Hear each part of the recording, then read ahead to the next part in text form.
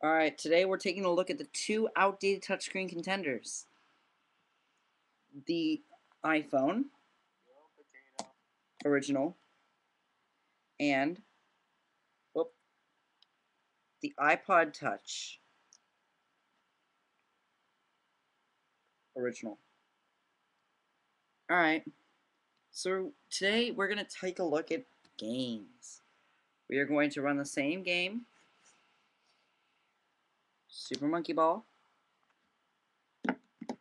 on both devices. So let's do that now.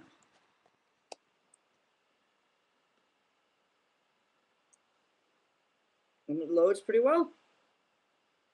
This is the iPod Touch and this is the iPhone. The iPod Touch seems to be loading faster.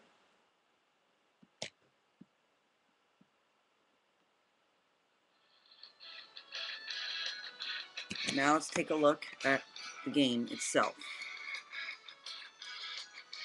We're going to lock the iPod Touch.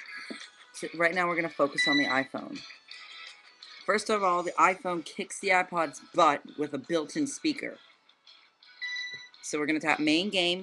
We're going to play Zai, Monkey Island, 1 through 10. And we're just going to play through like the first couple stages.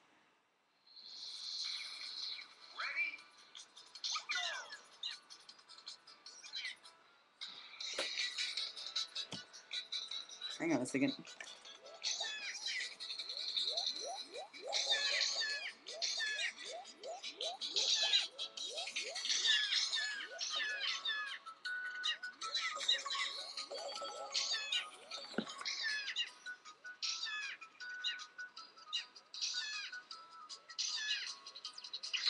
There we go.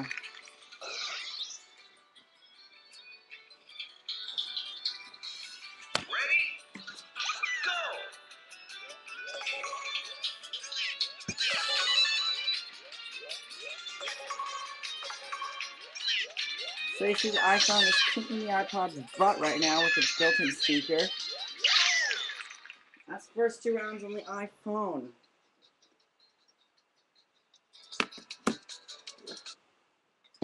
Alright, that was the first 2 rounds on the iPhone. Let's take a look at the first 2 rounds on the iPod Touch. You can see there is no sound coming from it because it is the iPod and not the iPhone. But let's take a look.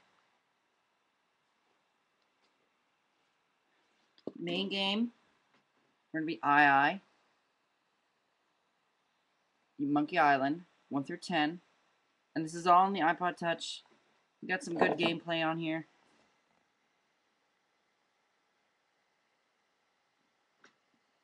And they're both exceptionally well. They're both great devices, but the iPhone clearly kicks its butt because of the built-in speaker. Now this is not a problem on the iPod Touch 2nd generation, because the iPod Touch 2nd generation has the built-in speaker.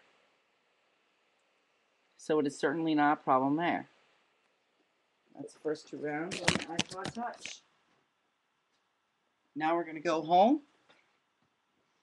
So both devices fared well.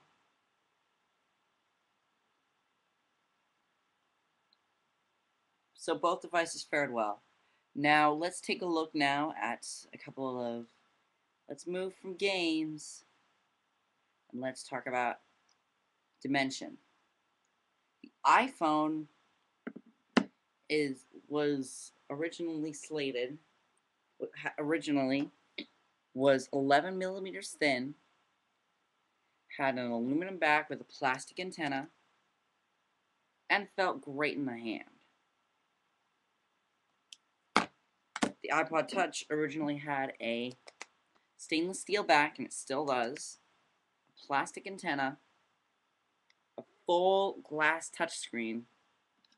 The iPhone had had stainless steel surrounding the bezel. The iPod Touch had aluminum. These are both highly recyclable devices.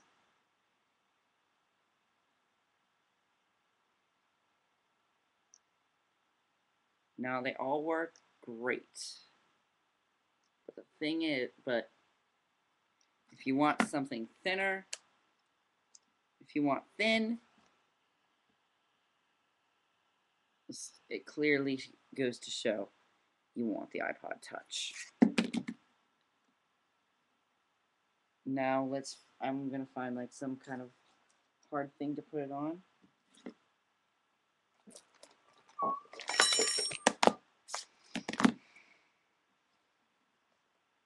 As this picture will clearly show you, you want the iPod Touch if you're going for thin.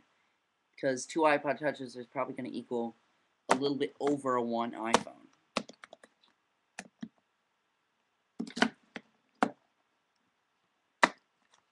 And you definitely don't want that.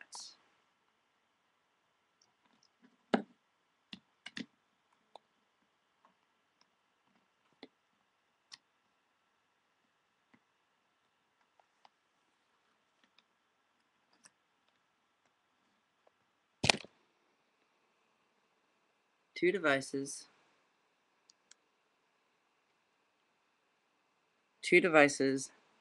one excellent company who can't stop giving us the absolute best. The iPhone and the iPod Touch. All both excellent Apple products. But as you can see, when it comes to features, the iPhone will beat the iPod any day. But when you want a thin, sleek MP3 player that's great for watching video and playing games, your best bet is going to be the iPod Touch. So there you have it. If you want features, go with the iPhone. If you want slim and sleek, iPod Touch. Both of these, however, if you're going for other phones, other AT&T phones, don't think twice about the iPhone. If you're going for other MP3 players with nice big screens, almost no MP3 player has a 3.5-inch screen that doubles as its music portal, the way you play music, you download games, all this stuff. It does not beat it out.